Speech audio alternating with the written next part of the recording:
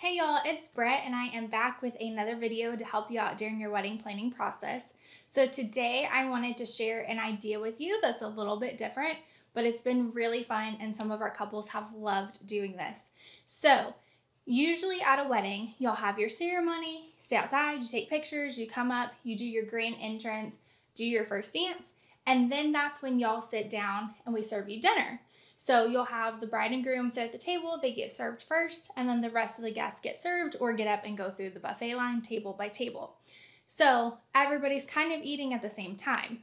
Well, another idea that you can do is instead of y'all doing straight into that green entrance, come up the back staircase, y'all eat dinner alone in the bridal suite. 10-15 minutes of alone time is amazing because the rest of the night everybody's going to be loving on you, hugging on you, talking to you. You're not really going to get to spend any alone time together during the wedding. So if y'all can kind of just sneak away for 10-15 minutes and enjoy that meal together, that's a really special time. Then also what it allows you to do is once y'all have finished eating, you do your green entrance, your first dance, and then y'all can go around and dismiss tables for the buffet line. What this looks like is you can go up to table one, hug everybody. Hi, mom and dad. Hi, grandma. Love you all so much. Go to the buffet line. Great.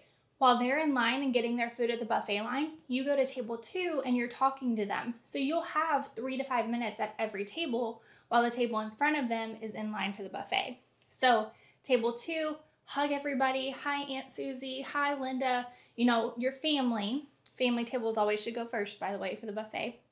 And then once that line's gone down a little bit, they get up and go. You go to the next table. That way you're literally getting to hit every single table. You're talking to everybody. You're getting to greet everybody. And that's a really fun alternative to y'all sitting down and eating at the same time as everyone. Another option you can do is still having your DJ dismiss the tables. So table 1 and 2, you're dismissed for the buffet line. But y'all could be waiting on the bottom of the staircase. So if people come get in line for the buffet, they can take a picture with you on the staircase. That way you get a picture with every single person that comes to your wedding. Y'all take that picture, they get right in line for the buffet. It just works out really well. You get to talk to everybody, enjoys everybody's time, and you get that alone time for y'all to eat dinner. So I hope that this little tip helped you out and that you'll consider having that alone time. Talk to you later, guys. Bye.